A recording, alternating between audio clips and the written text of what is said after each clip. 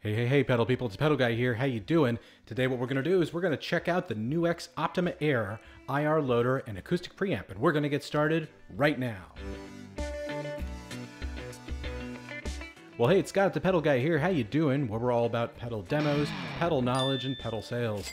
I love pedals, and so do you. Now, if this is your first visit to the channel, make sure you take a second and click on that subscribe button down there and ring that bell so you can stay up to date with all of our videos. And if you're watching this on Facebook or Instagram, be sure to like and follow us so you can stay up to date with all of our activities because we do post daily and we'd love to hear from you. Well, today I'm going to take you through the NuX Optima Air, which was a brand new pedal that was introduced at NAMM. It's out now. We just got them in stock. We're burning through them fast, and I think you're going to really dig this pedal. So it's two different things. It is an acoustic preamp that's built off of a Neve 1073, so you get that legendary tone. And the other thing it is an impulse response loader. So you can load in one of 15 different supplied impulse responses from legacy guitars. So you get your Taylors, you get your Gibsons, and of course you get your Martins. And you can put that onto your guitar tone. In addition to that, you can also create your own impulse responses as well. So really the possibilities are limitless. But instead of talking about it, why don't we just get to it? Well, I hope you like our soothing coffee background here since we're talking about an acoustic guitar pedal. In the upper left corner, we have the reverb knob, and this is turned on regardless of whether you turn on the preamp or the IR section. So it gives you a very nice sounding full-bodied reverb.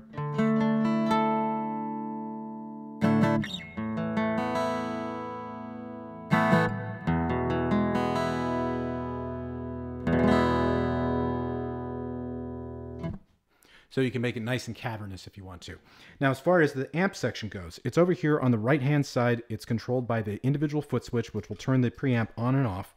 And once you turn it on, you have your gain, you have a bass, a middle, and a treble. So I tried to create as flat of a tone as I could out of my guitar here so that I could use the preamp to really beef up the bass a little bit.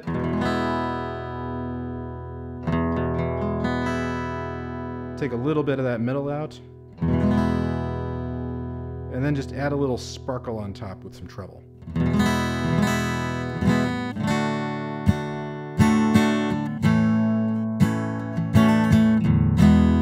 then you can put the reverb back into it if you want to.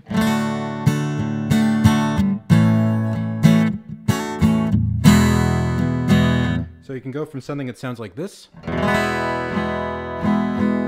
to this.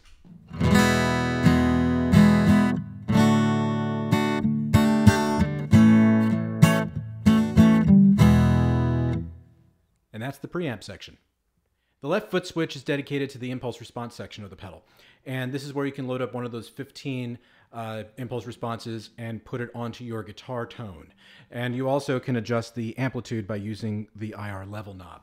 Now, the thing to keep in mind here about the impulse response is a couple things. One, that they have been optimized for either electric or acoustic. So yes, you can use an electric guitar with this pedal and use those acoustic tones on your electric. So there's another use you may not have thought of yet.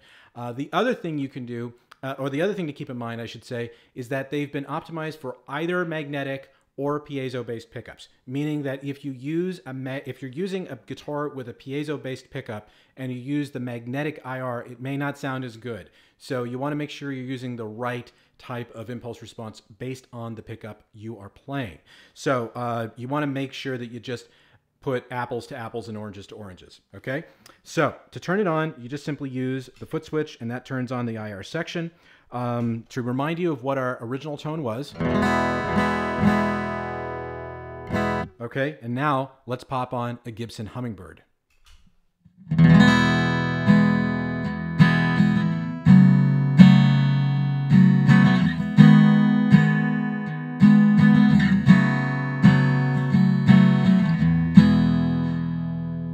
So that's just one. Let's move on to a different piezo IR here. Let's go to a J15. Here's where we were. And here's where we are.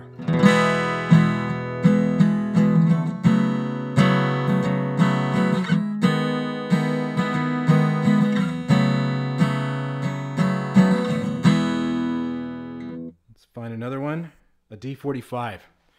Now, this is one of those really nice sought after. I'm a Martin nut. Well, I mean, you know, obviously I'm a Martin guy, but still, I don't have a D45, but now I do. So here's where we were. Here's where we go.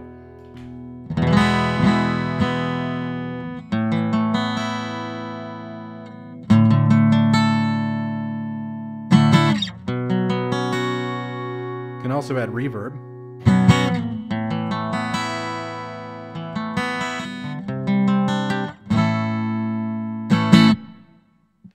And there are more to choose from as well. There's Taylors and there's a couple of additional Martins as well for you to work with. So that's just an incredible feature by itself. And keeping in mind about the price point of this, you're getting that preamp and you're getting your impulse response as well. So what happens if we actually combine the two?